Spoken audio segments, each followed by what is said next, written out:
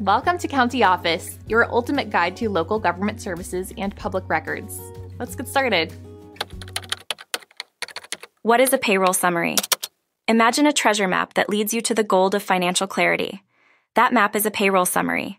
It's a document that holds the key to understanding how a business compensates its crew.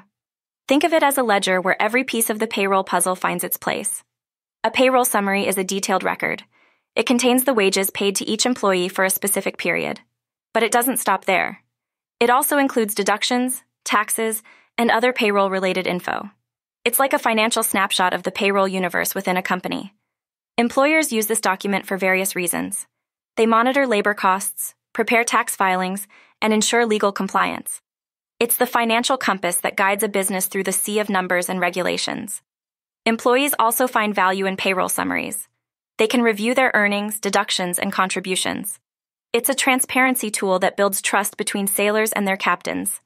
Accountants are the navigators who use payroll summaries to steer the ship. They analyze these documents to ensure accurate financial reporting and auditing.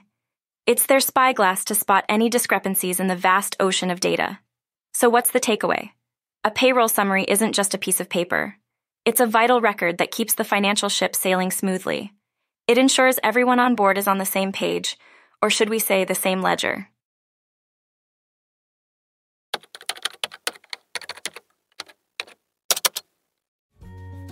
To learn more, check out these links, which you can click in the description below. And feel free to comment your questions. We're here to help. Thanks for tuning in to our video. Please like and subscribe and leave a comment below. See you in the next video.